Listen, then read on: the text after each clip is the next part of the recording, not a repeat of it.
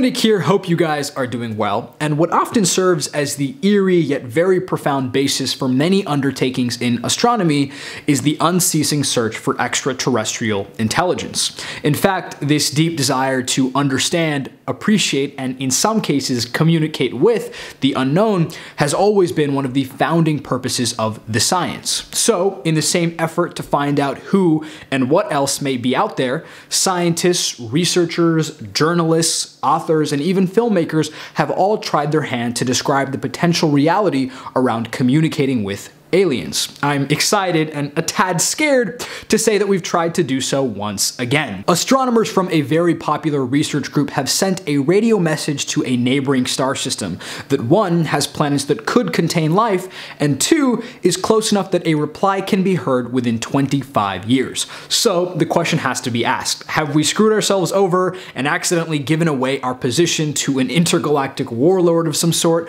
or have we opened up a new frontier of scientific exploration? Let's check it out.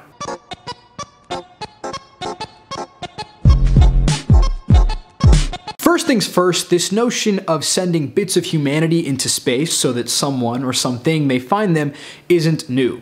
Not only do you see the concept beautifully portrayed in art or cinema, but it's also acted as a founding part of many historic space missions, like the Voyager 1.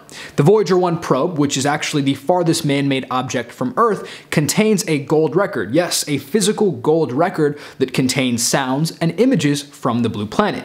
The idea is to survive time in a sense and provide a token of humanity, whether it be music, sounds, images, thoughts, and so on, to whomever may find it. In the same vein, the 2017 version of the message was in radio form.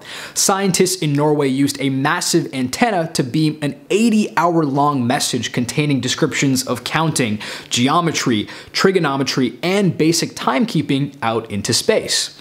The information specifically was sent to a red dwarf star called GJ273 in the constellation of Cassis Minor, a star cluster just 12 light years away from Earth. Now, you may ask, what's the worst part of this entire exercise? And it's the waiting game. We have to wait at least 25 years for a potential reply and ponder all of the bad things that might happen in the meantime. Okay, well, here's where things get a bit hazy. Research groups like METI and SETI are thriving, and when they send messages like this, it's really hard to ignore the work that they are doing.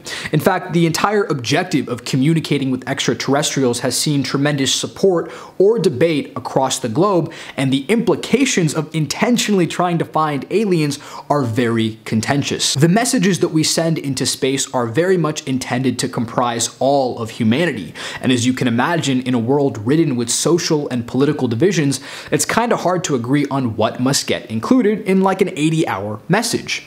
That being said, even physicists like Stephen Hawking publicly denounced such behavior, because if an alien civilization was to receive our memo and act upon it, it would almost certainly be far more advanced than we are, which could mean a catastrophic doomsday. Dan Wertheimer, a scientist at UC Berkeley who studies this exact stuff, Go Bears, says this: "It's like shouting in a forest when you don't know that there are tigers, lions, bears, or any other dangerous animals there. Clearly, the cause is noble, but the ramifications are potentially dangerous." I think an almost inescapable similarity between humans is our frequent need to look up at the stars and question our purpose. We yearn for a deeper understanding of our place in the universe, and our curiosity drives us to do some pretty crazy things. So, whether or not you agree with our methods of exploring such ambiguities, I think it's important to understand why we're doing them and the dangers associated as well. As always, thanks for watching, and I'll see you guys next time. Thanks for making it this far. Click my links down below to read my Huffington Post articles and follow me on social media when you can. Thanks, guys.